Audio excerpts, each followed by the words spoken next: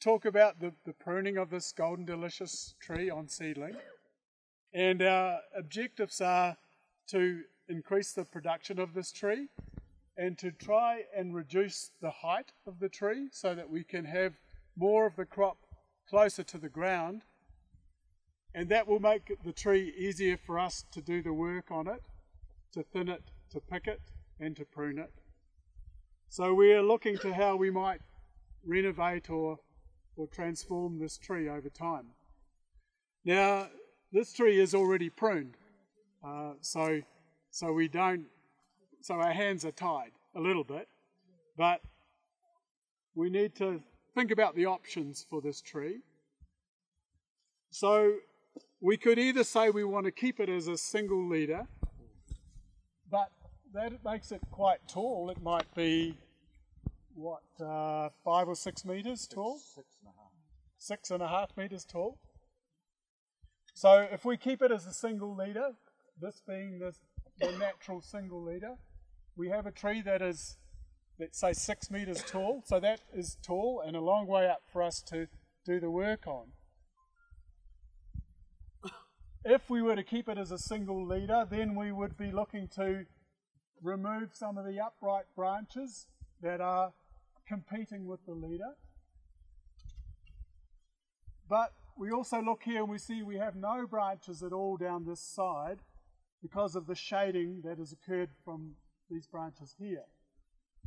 So the other option would be to say, let's allow this tree to be a multi-leader and remove the single leader out of it, either here or here.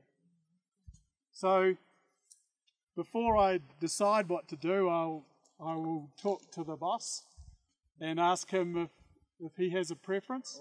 Go ahead. No problem? Okay. Okay, so, well, I think that I will, because my main objective is to reduce the height of the tree without reducing its production this year. So I'm going to remove the single leader and make it a multi-leader tree. Yeah, would you mind?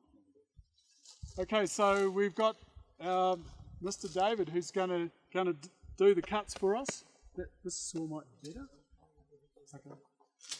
So, yeah, if you can cut it there. So maybe you can do a cut above. So to do this, we know with the weight of the branch above, it's hard to make a nice clean cut. So the first cut... That's where we're keeping? Yep. So first we just want to remove the branch, and then when the weight of the branch is gone, then we can do a nice clean cut and paint that cut to protect it from disease. Watch out. This is modified. That's fine.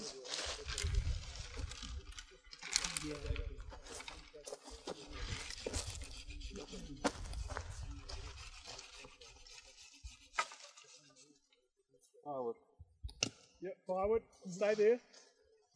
And then you can take that one out. Yep.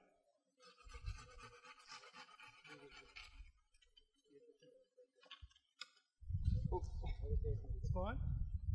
And let's so we're wanting to open up the tree, and over time we will develop more fruiting wood throughout the whole tree.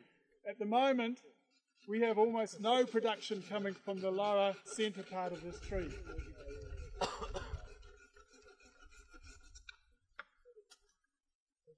And so the final decision to make is with this branch here.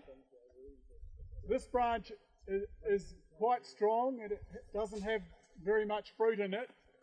The decision to make is either to remove it there, or if we're feeling a bit bolder than that, and I think we are, David, we'll take it out down here.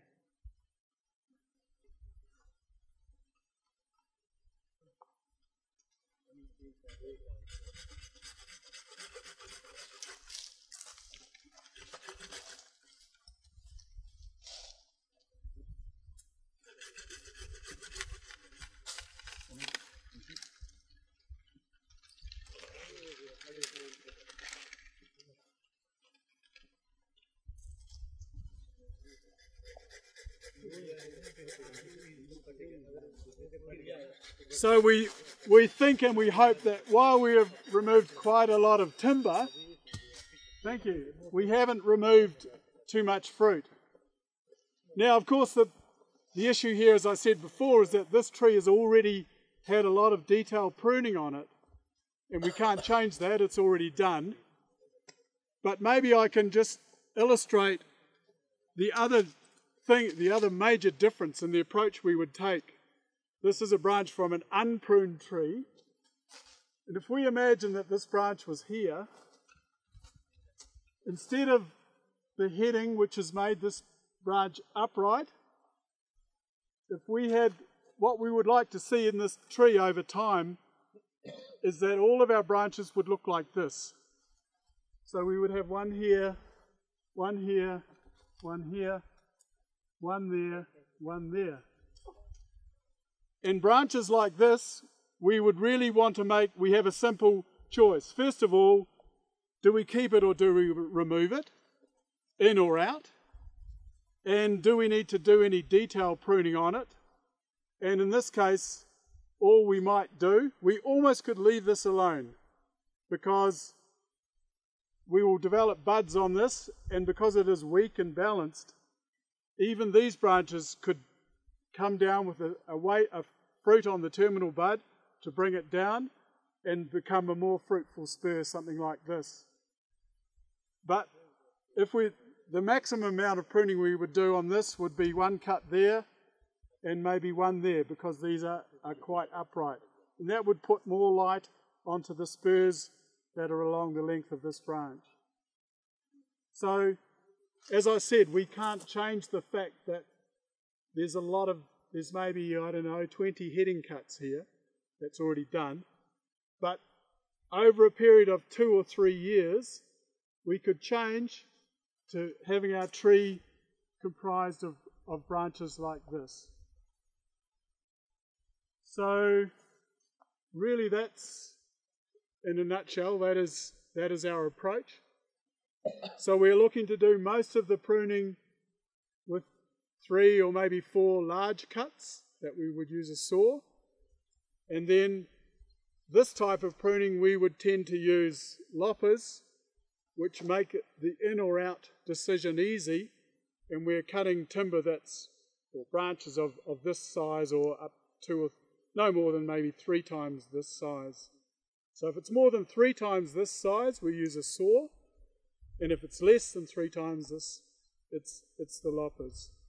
And we would do very little, a minimum amount of detail pruning, because any time we make a cut, we get a response of vegetative growth, and we don't want that.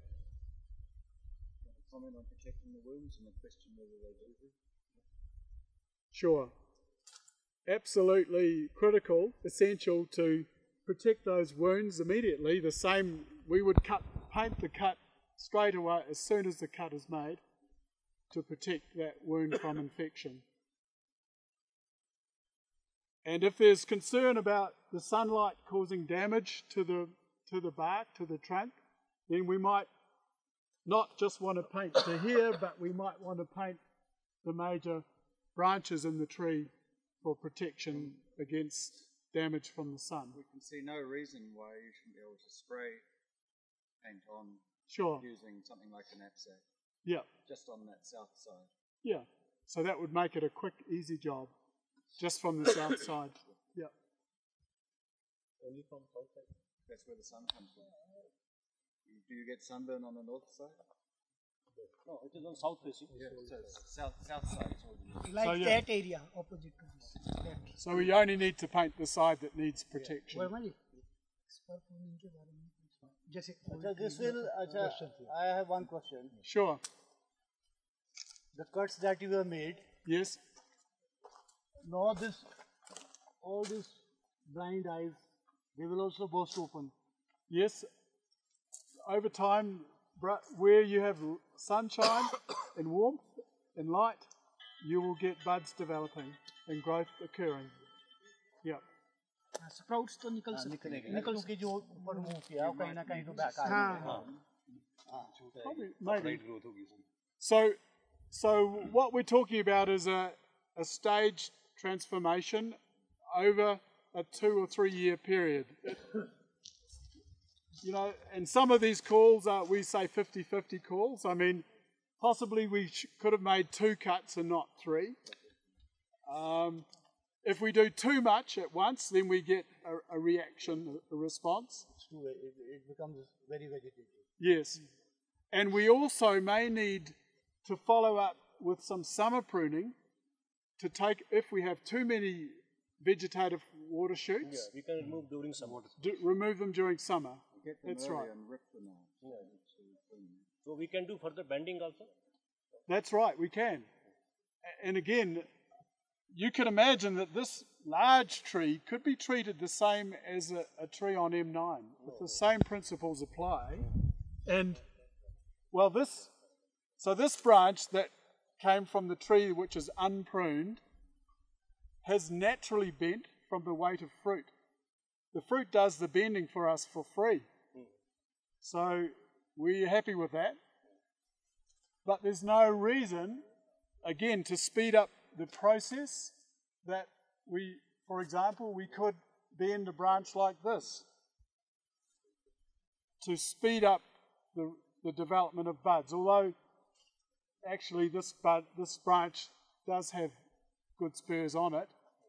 But the good point about bending down is that it takes care of the vigor. It reduces the vigor, and all of the food, all the carbohydrate, now will go into the fruit instead of into growth. And that will settle the whole tree down and allow us to increase the production, because all of the or more of the carbohydrate is going into the fruit instead of producing shoots. And I guess, so the in or out theory applies.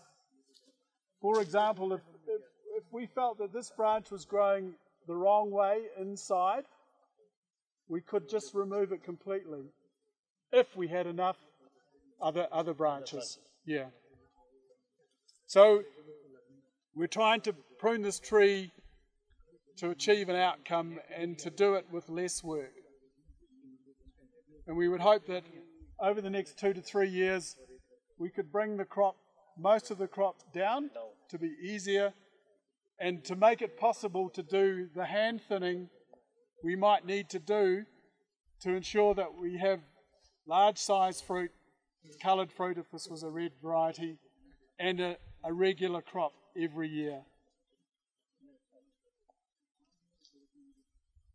Maybe that's the story. Yeah, that's What's about spur? Any question? Old spurs? Well, How to prune old spurs? with old spurs there are 2 options. The simplest option is the complete removal. The second compromise is we can just shorten them or renew them. So if we have How do we renew them?